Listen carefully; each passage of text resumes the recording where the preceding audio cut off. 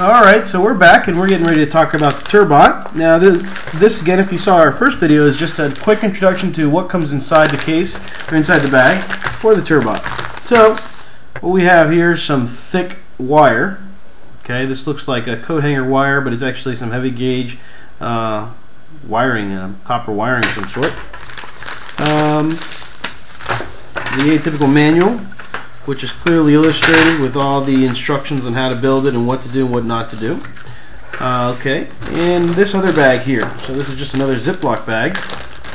And let's just briefly open it up and spread it out onto the table to see what we've got. So we have here two standard motors with a little gearbox of some sort. We have the circuit board, or the breadboard, however you want to call it, where we'll actually be doing some soldering.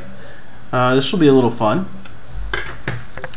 We've got some miscellaneous hardware, some screws, a standoff. We have some resistors, capacitors, things like that in this little bag here. We have the battery holders. So it looks like this is going to take AAA batteries. So 4 AAA batteries.